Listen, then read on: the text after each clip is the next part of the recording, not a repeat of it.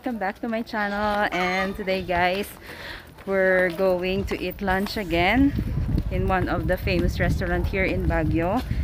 And sabi nila, nagpunta daw dito si Ivana Alawi. So, puntahan natin ang pinuntahan ni Ivana Alawi. Let's go!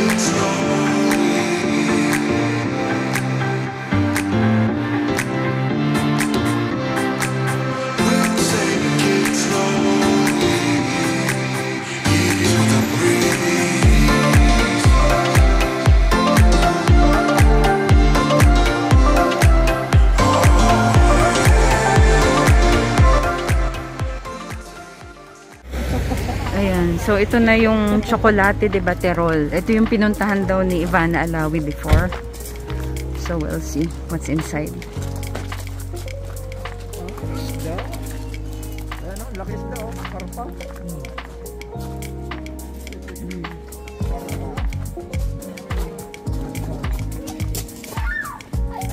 Pasok na kayo.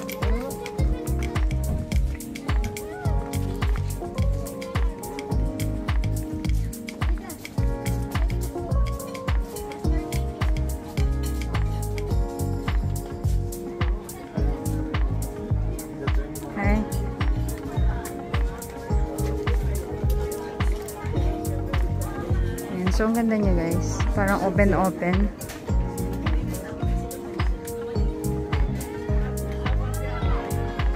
I think, ano siya? Ang tawag dito, hindi siya buffet. A la carte.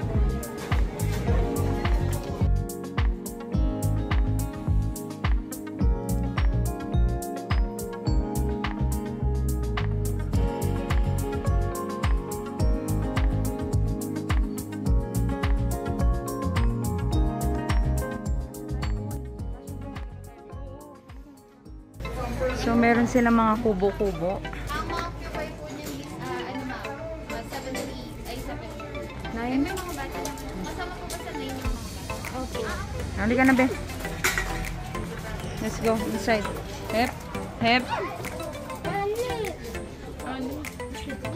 Ito yung gusto ni Amer. Ayan, oh. Kubo.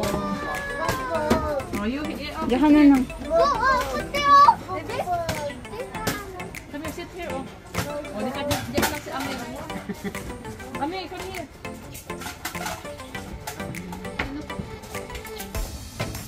Ano yung mga foods nila? The Batirol. So, ito yung menu nila. Come here. Dito ka na. The Batirol, guys. Not she's a big. She make a bag.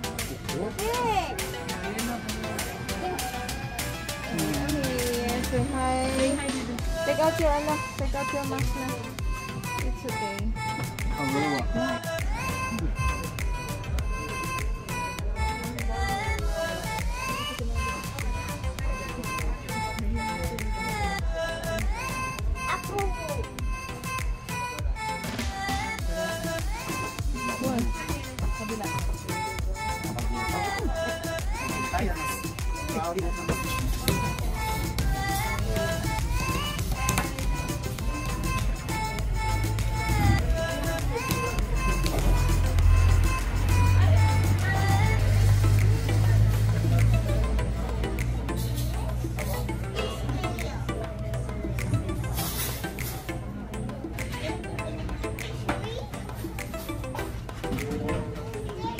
Amir, say hi guys. Hi guys ba?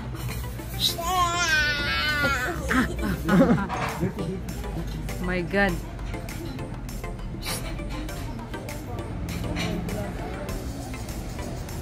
Mukhang putot.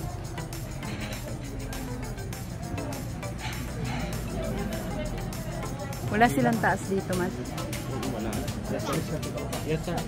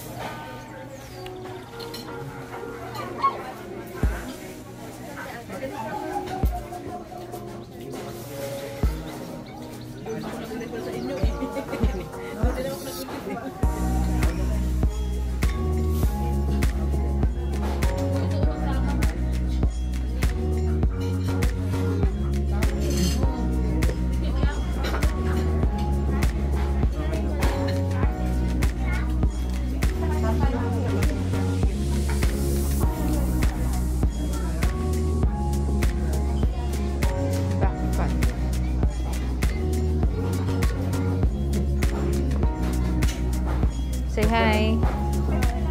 Hi guys. Come here. You want that one?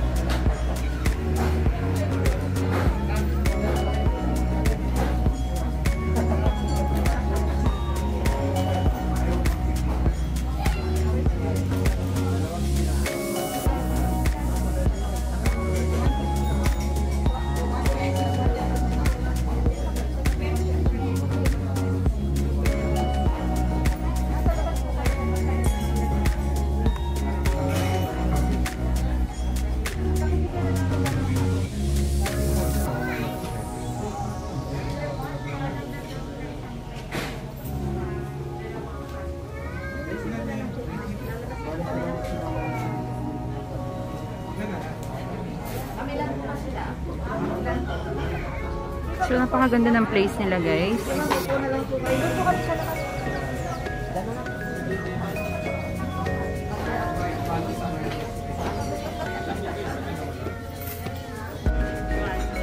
So, that's chocolate, di ba? Batirol. At saka meron pa nakalagay.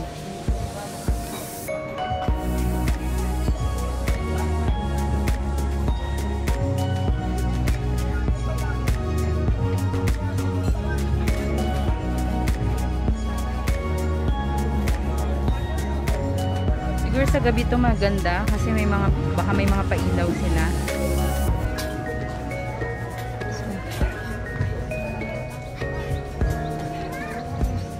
Meron pa sila dito sa labas. Maganda dito pag sa gabi. Malamig siya.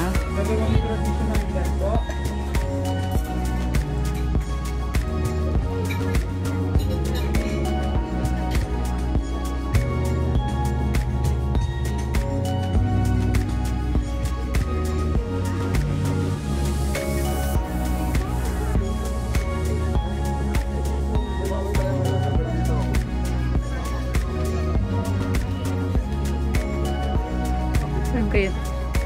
Ang cute na.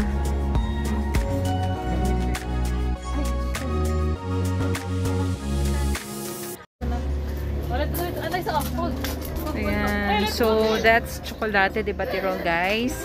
As they said, dito daw nag-dine-in si Ivan Alawi. Well, their food is nice. Lalo na yung bibingka at saka yung kanilang Batirol, yung chocolate na inaano nila. Meron silang process ng Batirol talaga. So, it is nice. So, Maricel, what can you say about their food? Good. Good. But not so very good. Okay lang.